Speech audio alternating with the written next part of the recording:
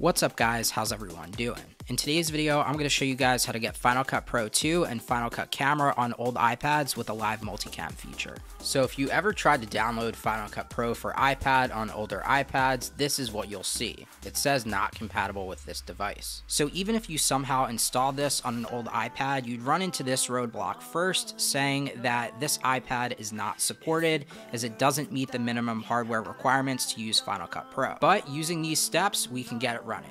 Here's what you'll need. First, you'll need a jailbroken iPad. For Checkmate iPads, you can use Pallarine to jailbreak iPadOS 17. I have a Windows tutorial and a Mac tutorial showing you guys how to do it. Those are both linked down below in the description and in the cards. If you do go the Checkmate route, here are Pallarine 17 compatible iPads, the iPad 6th generation, the iPad 7th generation, the iPad Pro 12.9 inch 2nd generation, and the iPad Pro 10.5 inch, which is this iPad that I'm showing.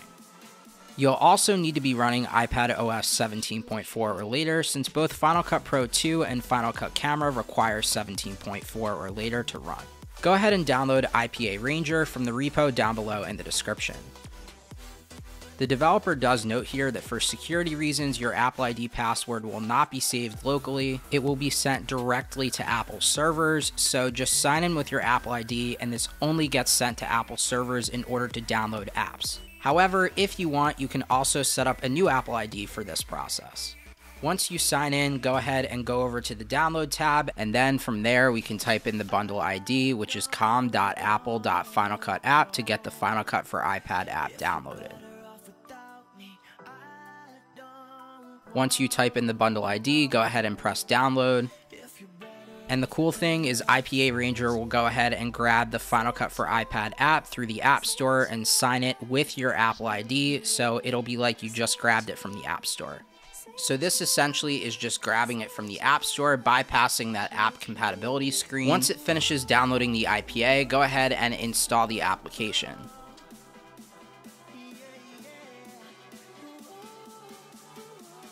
So now it says that it's successfully installed, and then from there we can go ahead and back out, and you should see Final Cut Pro on your device. You don't have to sideload it with Alt Store or Troll Store or worry about any 7-day expiry windows. This does all the work for you, and it just installs like a regular App Store app would. Before we open Final Cut, go ahead and download NewTerm from whatever package manager you use. I'm just going to use Cilio, and from there go ahead and just install it to your device. Once you install it, go ahead and open it up and copy and paste the terminal command in the description. Press enter, and then from there type in your device's root password, and the default password is Alpine, A-L-P-I-N-E. After you do that, now when you try to launch Final Cut Pro, it'll load, and here we go.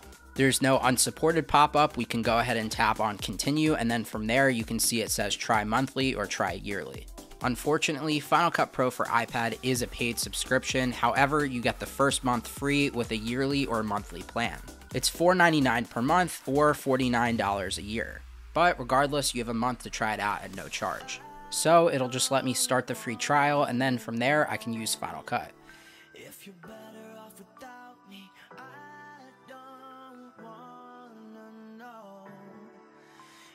And now it's going to ask if I want to allow notifications. We'll just go ahead and press continue and allow the notifications. And now it says what's new in Final Cut Pro for iPad, and you can see live multicam is right up there. Transform your iPad into a multicam production studio by recording with up to 4 devices running Final Cut Camera. So we can go ahead and just press continue, and from there we can get started and try the live multicam feature. So let's create a new project, and I'm just going to go ahead and name it test. And then from there we can tap continue. And under the get started menu, there is now an option to record with live multicam. And this will give you the option to hook up multiple angles with multiple different cameras, and you can switch between these 4 different angles within Final Cut Pro for iPad live as you're editing. So in order to make all of that work, we're going to need to also get Final Cut Camera, and that is another application from Apple that just got released in the App Store. Final Cut Camera requires iOS 17.4 or later, so if you're sitting on 17.0 or an older iOS version, for Troll Store or for a jailbreak, well, it might not be so easy to install Final Cut Camera.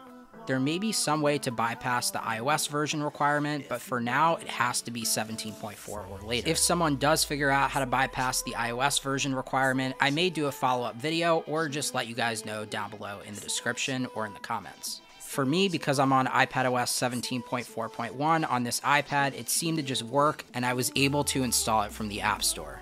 If for whatever reason you can't download it from the App Store, you can just go through the same process to download it through IPA Ranger that we went through earlier.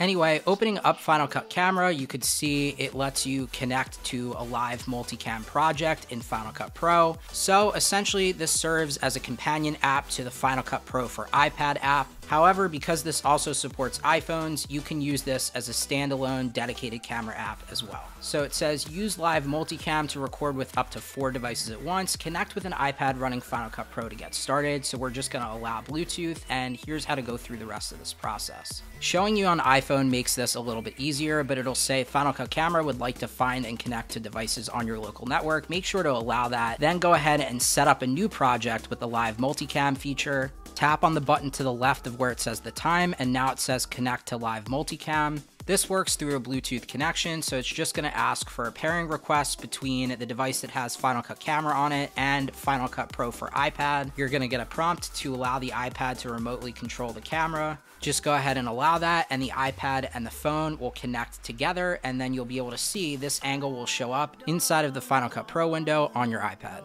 And there it is. And it's kind of bizarre to see that I am controlling the angle directly on the phone and it's showing up on the iPad. I don't know, something about that is really, really cool. And the fact that this tech is not meant to actually work, considering this iPad is so much older than the hardware that's required, I think it's pretty cool. So I imported some test clips, and I don't know if it's because of the fact that this is too old of hardware and it's freaking out, or if it's some of the way that it was recorded, but this is not showing up correctly, and if I try to actually even play it, there's some glitches here. However, when you scrub through it with that wheel, it seems to be completely fine to a certain extent, so I'm not sure what's causing that, but weird issue that I discovered. The iPad that I'm using this on is the iPad Pro 10.5 inch, which has the A10X chip. So even though I'm accustomed to using the desktop version of the app anyway, it's not necessarily something that I would like to switch to, considering my Mac Studio has an M1 Max in it. I have really yet to completely delve into the actual experience with this. That raises a lot of questions for me. It would be a huge performance downgrade, and I wonder if it would even actually be usable to edit an entire video. Maybe if enough people want it, I'll do a follow-up video talking about the performance on this A10X iPad and actually try to edit a full-length video. It's not going to be easy. Anyway, guys, that's pretty much going to do it for today's video. If you did enjoy, please make sure to hit that like button. Also, go ahead and subscribe and turn on that post notification bell so that way you never miss out on a brand new upload. Thanks everyone so much for watching. Have a good one, guys. Peace.